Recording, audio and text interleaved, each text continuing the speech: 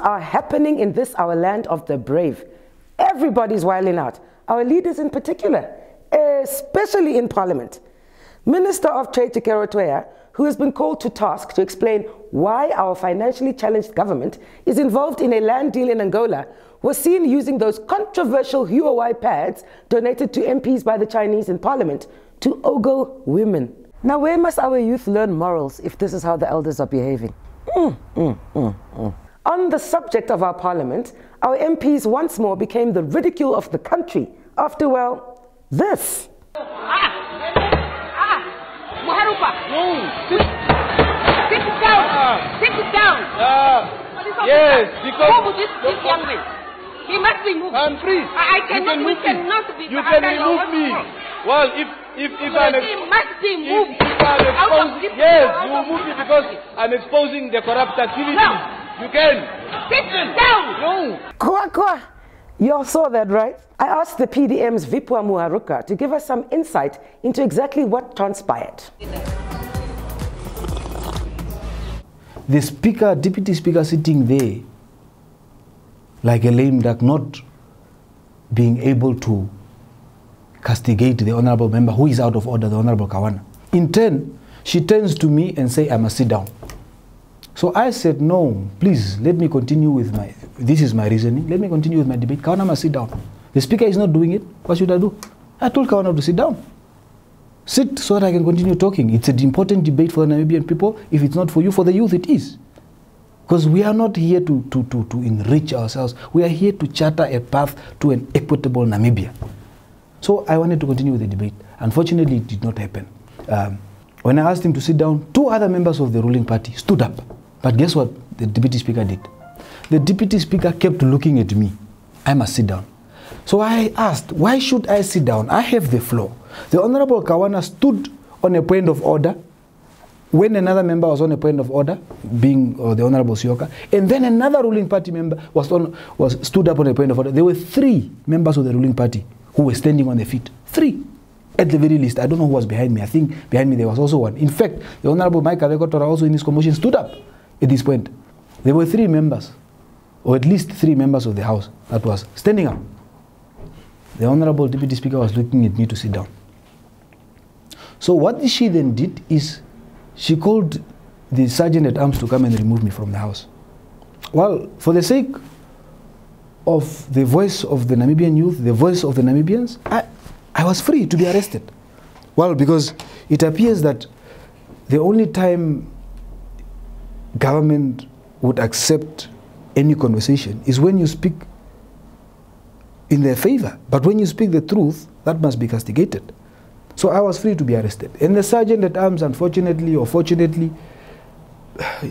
I looked at him, he was baffled.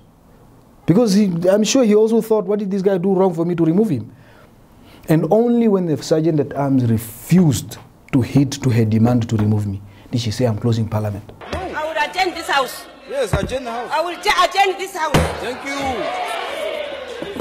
She shouldn't have. She should have indicated, controlled the SWAPO members, cabinet members, and let me continue. I set up an appointment to meet with the Deputy Speaker, Loide Kasingo, and all I got was... The Popular Democratic Movement's Vipuaa Muharukua expressed dissatisfaction with the manner in which opposition parties are treated in Parliament, particularly by the Speaker, Peter Kachavivi. The Speaker of the National Assembly, being the Honorable Peter Kachavivi, is a biased speaker. Let's go and look at the record. When has he, we have been there for 3 years now, or 3.5 years, has he ever told any member of the cabinet to retract anything or to withdraw anything, or called a member of cabinet to order? Never. But ask me, how many times has he asked opposition members to withdraw? The National Assembly has to come to the aid of the Namibian people because the Speaker cannot rise. Because the Speaker is too timid, he is too fearful of cabinet. That is the problem. The Speaker of the National Assembly is a danger to our democracy. That is the root cause of the problem, the Speaker. I asked the PDM's Vipuaa Muharukua what he as an opposition member can do about the suppression that they feel in Parliament. Well, I will continue to want to debate. I happen to view myself as a person that is very respectful. I am actually very respectful. In fact, even when I have had a debate with someone, a robust debate with someone, perhaps even sometimes charged or filled with emotion, I still continue to speak with the person, laugh with the person after the debate. Unfortunately, that is just my character. So I have not disrespected anyone. I do not intend to disrespect anyone. But the truth I shall talk, even if it means death or jail. That's what I swore to the Namibian people. That's what my party swore to the Namibian people when it brought us as a group of MPs, that we shall represent the interest of the Namibian people, even if it means death. Up next, it's Dudley Vile's cartoon.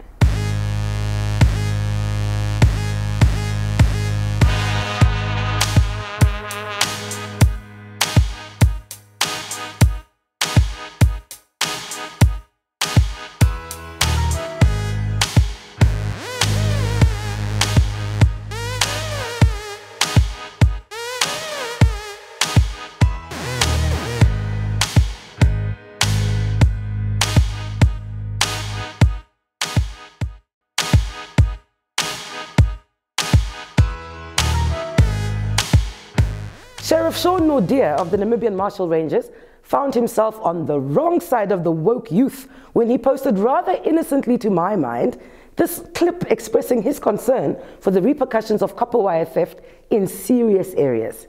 Check this out. Okay. I'm standing here at the back of UNAM across the Western Bypass. Last night there was a power outage in Simbabazia, Academia, Pioneers Park, and serious areas were affected by a power break. These poor guys are now busy repairing the wires so that things can be sorted out. Shem, brother man could not have foreseen what was coming his way. Job Amupanda himself took offense to this post. Principally and ideologically, that whole notion that there are serious areas. In fact, at the core of apartheid legislation, when you look and study what is called the Group Areas Act, yeah, the Group Areas Act or the Bantustans, it had a particular logic in terms of the order of importance. So it's unacceptable for anybody to propagate a view that there is what is called serious area. There are no serious areas in our communities. So that's why we're saying that we take serious offense. I take serious exception to anybody who is projecting some sort of notion of a serious area. So we operate from a human-centered perspective. I don't care who you are. I don't care whether you are what, because this is a general problem. Our people here, the poor people, are suffering from a serious onslaught. Every day they are insulted by politicians, they are insulted by anybody. So and that culture it continues like that. So I respond to say that there are no serious areas. In fact, it's very idiotic to think that it's a national or an issue that affects the entire town. Because for 365 days, our people in the informal settlement, they spend without water and electricity. We are in those communities every day. So we cannot be in public discourse and accept somebody to say that there are some serious areas. So Sean also got into his feelings and decided to shut down this Malema rhetoric. It seems to me he assumed and therefore also jumped to conclusions and therefore decided he was going to use this for his own personal agenda to discriminate not only against me but whites in general and, according to his writings, elite black people. So I was offended by this, especially a man that is involved in the community, is involved in the country, has done so much against discrimination even since a child, and it was an insult to me. I decided, on behalf of myself, for my own dignity and for the principle of it, to open a case against him, and also for the nation in general, because discrimination cannot be allowed in this country. We're an independent country of multiracial, multicolors, multicultures, and we need to find solutions as a nation. And this is setting a very bad example for our children and for generations to come. Job, however, remains unconcerned and sheds some light on the real issues at play here. What case? I'm only engaging with his views and the propaganda narrative to be able so that other whites that are in his circle can understand that tomorrow, don't just go around and telling people that because Klenekupe is disturbed is a serious area. You see, crime is crime, no matter who it affects. Bad service is bad service. It shouldn't be a concern because Klenekupe doesn't have electricity. It shouldn't. And it should not become our emergency. In fact, and I go further and say that, you see, it's very idiotic to think like that. It's very idiotic to think like that. But where is this guy's mindset coming from? It's coming from institutional makeup in our country. Because you see, if there are potholes in Klenekupe, they are going to be fixed within a day. But there are permanent potholes in Okuyangava. They are permanent. Go to Evelyn Street. So those white areas, that is why in 2014 we went to occupy land in Klenekupe. If we could have gone to occupy land in Kohanja Park, nobody could have said anything. Because we occupied land in Klenekupe, we were disturbing the privilege that white people enjoy.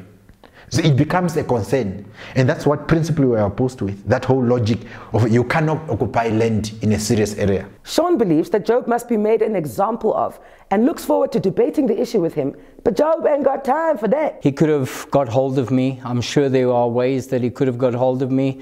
And as a good leader, he should have privately spoken to me and got clarification. Then I also gave him the opportunity to apologize to me for what he said and calling me an idiot in big expressions. And then he ignored my request. And I also private messaged him first because I thought, well, as men, we must discuss this thing not in public platforms. I'm a public figure, he's a public figure. So we should do this diplomatically. This is a problem with some of these crybabies. When you participate in public discourse, you must be prepared that there are people like AR activists who are going to confront you. You don't participate in public discourse, then when you get served, you go, oh no, I'm going to have a case, I'm defamed. Because for the first time in his life, he have never seen a lot of young people who are asking him critical questions because he made a mistake by participating in a debate. So he's there participating in a discussion and he's been served nicely.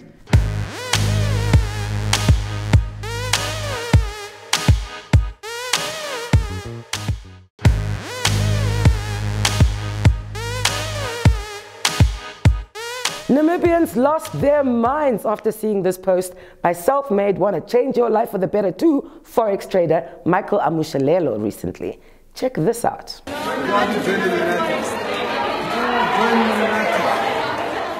I've seen this guy ridiculed and praised with equal measure, but after seeing that, I had to speak to the guy and find out what's going on in Click. The person saw me and said, hey, aren't you that guy who's always making those money phone calls? And I said, yeah, I'm that guy. Oh, please give me money. I was like, okay, here's 20,000.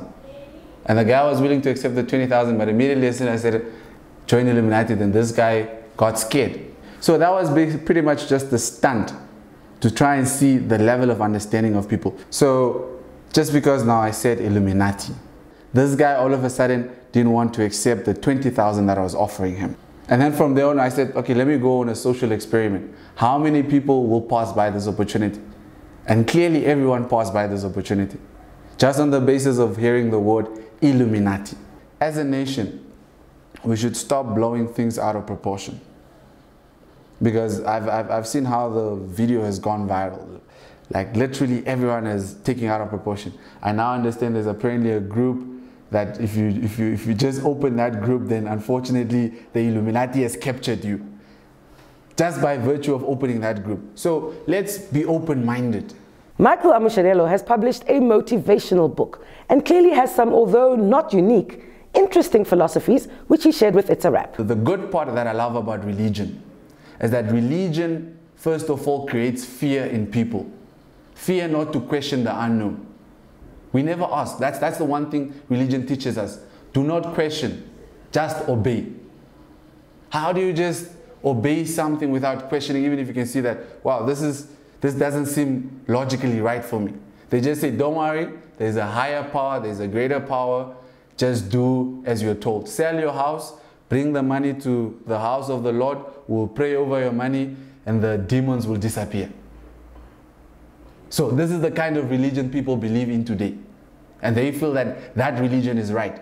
But as soon as you mention a word like Illuminati, then they will start calling you, you are the devil himself, you are the devil's son, he has lost it. I then asked Michael why, if he's so determined to lift these people out of darkness, he doesn't give these lessons for free. Well, it takes my time. And unfortunately, somebody needs to pay for that.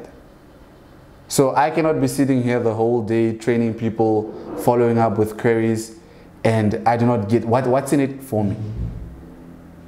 So just like doctors do not operate people for free, nothing is for mahala. And that's the one thing that as Africans we need to start doing away with. Nothing is for free. If you want something, you need to put in something to gain out something. So the mentality of wanting everything for free is also part of the reason why we as Africans are not progressing as well. Because we always get free aid from the West. But is it truly free aid? No. It comes at the expense of what? Our natural resources and the exploitation of our people. And now for our public service announcement. NAMCOL offers 13 tertiary level education programs.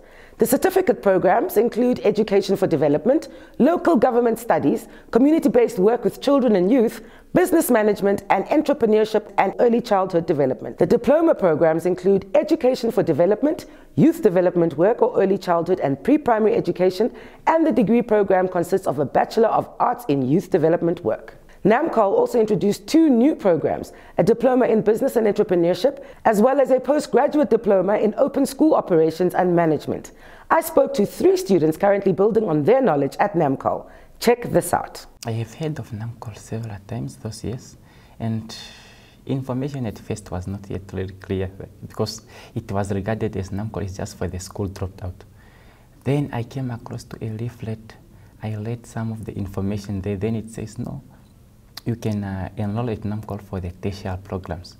Then I scroll around them. I see one course called Diploma in Education for Development. Then I decided that no, this one I can take it up. Just through that, I came across to the information. Then I applied. Then I was enrolled in NAMCOL. The application process, it was not that much difficult because there were many ways of getting in through. You have to get the form, you apply, then you hand it in. Like for me, I got access to internet, I download the form, then I have applied, I send it in, then I waited for my letter to show that I'm admitted. First, I took gap years, and then I decided, why don't I study something? So I went to a college, but then the fees was just out of my range. So I decided, okay, let me lay back again. In the beginning of the year, I heard about this program. It was all over WhatsApp and all over every social media platform. So I decided, okay, since they say it's $3,000 each term, so I decided, okay, fine. I am able to pay for my tuition fees myself finally. So I decided, let me try this out. And it has worked tremendously great with it. I was only having grade 12. A colleague of mine who is working at the Ministry of Gender Equality encouraged me to join NAMCOL. I'm working for Commerce Regional Council, working with the politicians, and since he said, but there is a course that you can join at NAMCOL, Local Government Studies. So I said, sure, why not? So I will. So that's why I end up at NAMCOL, which was really very great. I started in 2014. The first year I finished all 6 modules. I was only, having challenge in accounting. I did it for the second time, and then I wanted to give up, and Mrs. Carices, who is also employed here, encouraged me and says, just do it. So I passed that. I graduated in 2016. 2017, I was just relaxed again, and then I said, but why don't I again? So I said, I come and find out the different courses they are offering, and then they said, but there is one that is having community development for people that is working with the community, and that's why I joined this program that I'm doing now currently, GED. So I'm a first-year student and I'm enjoying it a lot. The application normally takes place from June to July. Then I was informed somewhere there in October that next year I must come for registration of my course. You know, when you register, all the materials are provided to you. They even give you the internet devices for you to, if you want to study online, then you can as well do that. Everything just it goes away. Complete assignment, hand them in, vacation workshops. So the study is going very well. I'm a child lover. Okay, so I hanged out, the gap years, I hanged out mostly with children. I went to a nursery school where there were a lot of children. It was a part-time work. So I fell in love with kids, and then I thought this is a great opportunity for somebody like me, because it's on distance, and most of the time it's very hard to get taxi money to go every day to school, and sometimes the classes are just too cloudy or too crowded or everything, and sometimes it's even at 9 and it's late. So the previous school hours, it was kind of like 7, knocking off at 7, then you're tired, you have to prepare for the next. So I thought, since I'm a responsible person, let me take distance. And that's how I ended up here. And I think distance is a great way for a student to study. It teaches one responsibility. If you work with community, you need to be academic, you need to upgrade yourself. You know, sometimes people that is educated more than you come in the office and then you look like a fool sometimes. So you need to upgrade yourself and understand the people that you're working with. That's the first thing. And the other one is, at my age, it's also to encourage the young ones, the youth. If I can do it, why not them? And for me, it was for my children to show them if I can get, or if I can graduate at this age, they can also do it. I actually wanted to stop with this one, but then I said after 14 years, you know, then I'm turning 60, so I said, but then I cannot just be at home. There's another program that I can also do here. I can work with the young ones, I can offer after school classes and so on. So I will definitely take one of the programs that they are having here, which is early childhood development. I can also do that. So NAMCOL is the best institution ever. If everyone could just get the right information, enroll to NAMCOL and just do what a person is supposed to do, seriously they will go far. Because at NAMCOL, you are supported through your assignment, through vacation workshops, and yeah, it's just good. You study with your own time, at your own pace. The coordinators are great. Like, there was this one time I lost my assignment, and I called him up and I said, "Sir, I lost my assignment and it's really, really due, and I really need it." And he said, "Okay, fine, just come hand it in, and then we'll see what we can do." And I got my assignments, I got my marks. So just the learner support part, when you call, they answer on time. When you send an email, they respond when they have time. And that's why I just love it. And it's so flexible. So it's for a flexible person like me. First of all, the location itself is very, very good. It's within the community for those ones that cannot afford taxi fees and so on.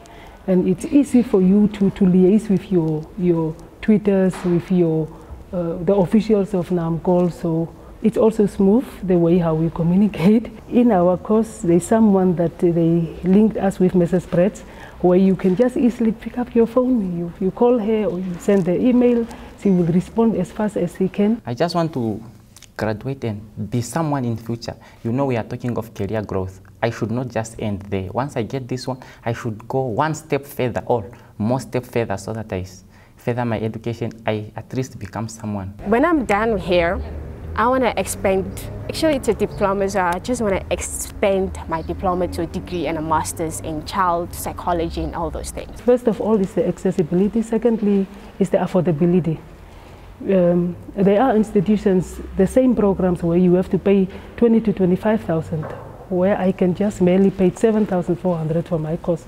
So I would really recommend them to join NAMCOL. And then it's also, I think it's the third recognized institution. So I would recommend NAMCOL to any other student, also to my colleagues at work. Stay woke with It's a Wrap by subscribing to my YouTube page, It's a Wrap with Gebhardt, and follow me on Facebook and Instagram. Thank you for watching.